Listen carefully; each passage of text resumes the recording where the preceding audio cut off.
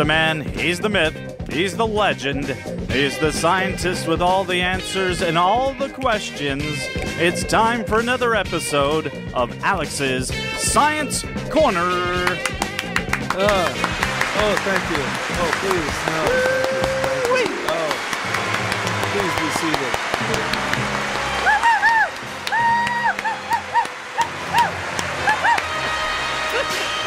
I really got to get set. I wasn't even on top of the mic doing that. I really got to get a set of noise-canceling headphones in me. Alex, what is going on in the wide, wide world of science, my friend? All right. So first up is kids who use touchscreen devices sleep less at night.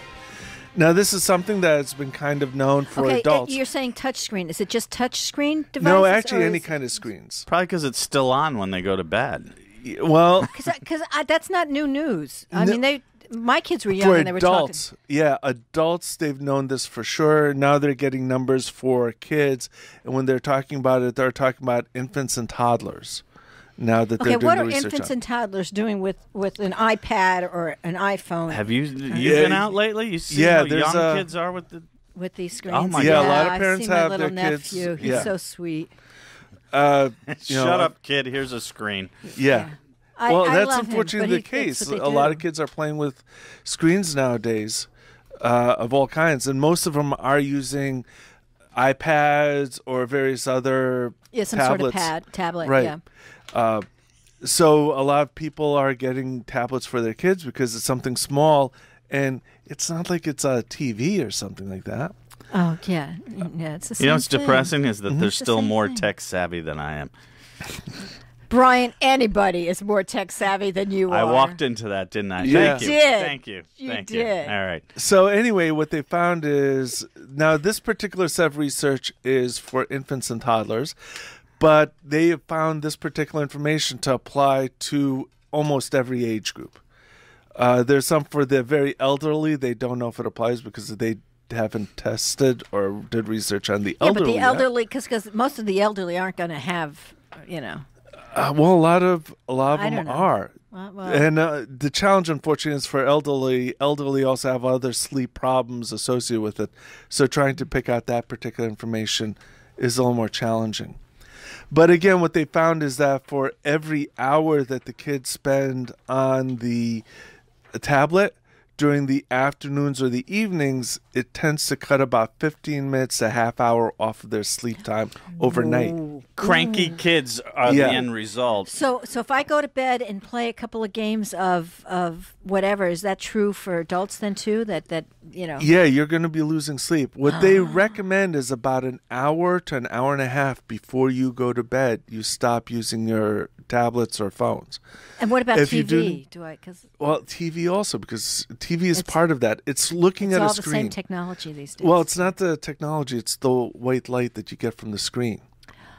The white light is keeping you up and keeping you up longer because your body's circadian rhythm but is they being used to thrown say, off. go to the light. It's always a good thing to go to the white light. What? Never mind. You know the white light, when you pass over, there's the white light. We're talking about screens, not dying. Well, he's talking about white light, so isn't it the same white light? No. No, Yes, it's not, Bobby. When you die, you're going to go into a TV screen. No, there was Poltergeist. That was... See now, there it is. There was the light. They're here. Alex, case closed. All right. Gee, now I don't miss Darnell. Don't know at all. That's But it. I go want that back. article. Let me go back because because this is kind of Yeah, important that- for people. And I do not follow this rule myself either, but about an hour to an hour and a half before you go to bed, stop looking at screens. Stop looking at TV. Stop looking at tablets. So I should, you're if I'm going to read a book, I shouldn't be reading it from my Kindle. No, unless you're going to... One of the things It's that not helps... backlit. It's not backlit. Right, but if you're going to use it as white lettering on a black screen, that is better than using it black lettering on a white screen. I don't know Because if I what can you're- do that on my, I don't know if I can switch it. You can switch it. You just got to go into the settings. It's not one of the high-end Kindles. It's one of the low-end Kindles. I just Right, don't right. know. The paperweights, yes. The thing is, it's the brightness and the light. That's what's throwing people's circadian rhythms off. Okay. The screens have a lot more bluish light, which informs your body because that you're in the daytime.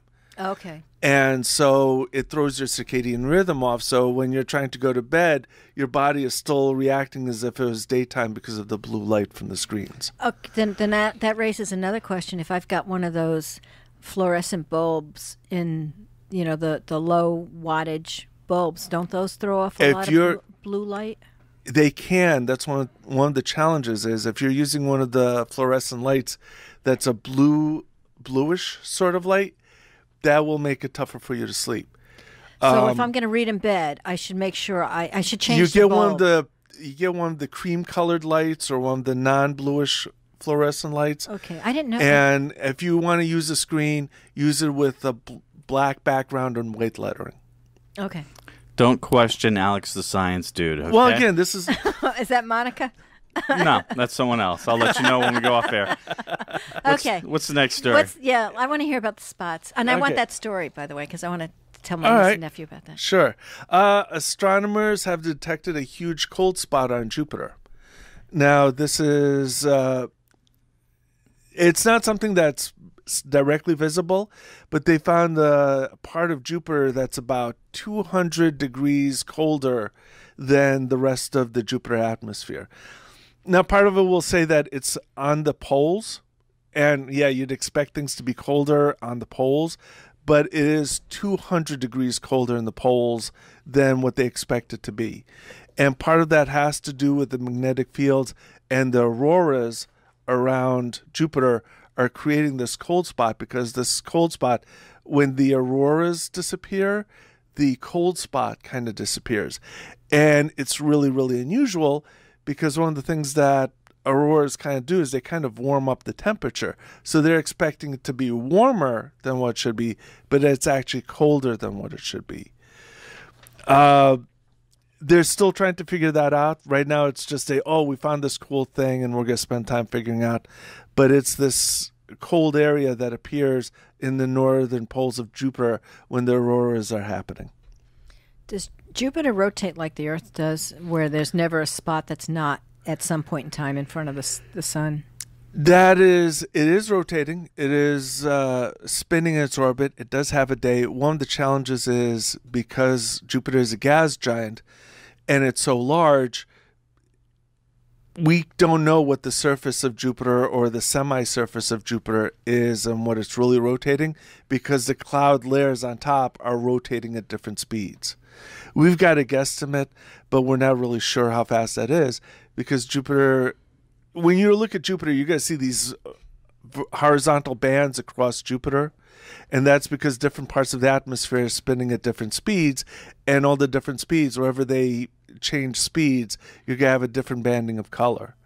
And wherever these bands meet, you're going to have all these turbulent flows. And that's how they're able to tell that they're moving, how they're moving and when. Right. And those turbulent flows, that's what makes those really beautiful pictures of Jupiter. So if you see some of the newest pictures of Jupiter from the latest probes, of the Juno probe, beautiful, beautiful pictures of Jupiter, all these turbulent flows, and that's where it's come from. Okay. Thank you. Wow, silence. That's unusual. All right. Well, I did it all on the first story. Okay. So, Well, I was trying to think of age spots. I was thinking of jokes about the spots on Jupiter. Being age. Okay, moving right along. This is where the That's why Darnell difference comes in, because Darnell would have gone back to the traditional Uranus. But reference. oddly enough, Bobby, my phone is blowing up with stuff jumping on Bobby. So What did I do? we'll talk off air. If you have any questions about these stories or any other science-related issues, you can call Alex right now at 203 837 99 24.